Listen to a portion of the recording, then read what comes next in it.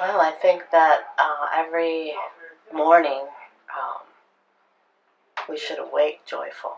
Um, the Lord says this is the day that He has given us, and we should rejoice and be glad in it. So, um, and His mercies are new every morning. That's the greatest thing. That no matter what's happened the day before, every day is a fresh slate to start again and experience that joy. And as a believer, that joy is just something that we always have.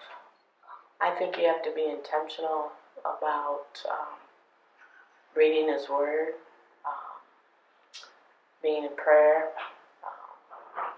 I've been walking with the Lord for 34 years, and it hasn't always been easy. In fact, I've been struggling lately with my adult children that don't want anything to do with me, and that's been a valley that I'm walking through. It's been a struggle.